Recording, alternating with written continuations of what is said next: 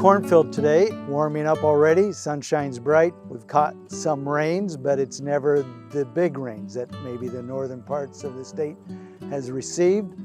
And then this past weekend, rain came in and kind of slid to the south, and we caught a little, but it wasn't a large rain. So it's kind of taken us a week at a time, barely enough, but the crop still looks good.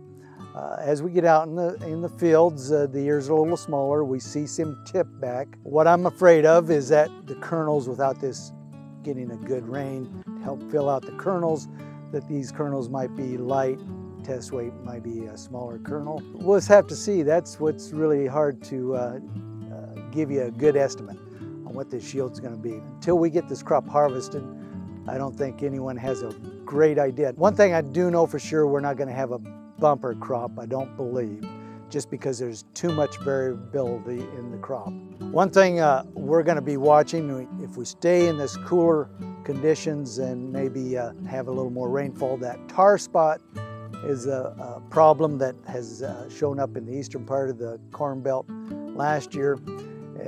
It's something that we've all been watching real closely because it can spread quickly.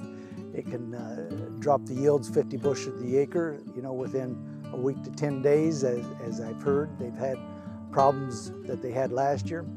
And so we're watching that. It doesn't seem to be spreading real fast and real bad. All of our fields are showing. We've have a little of that tar spot there, but it hasn't exploded. And I think the hot weather has slowed that progress down. That disease likes a cooler temperature, maybe a little bit more moisture. It's the other issue, if we push this crop along faster, this test weight and usually the yields suffer if it pushes too hard, too fast. I've always found our yields do better when we have a long, slow fill of the kernels and the ears, and that's usually when we have our top yields. We planted about 2.5 to 3 weeks later than normal.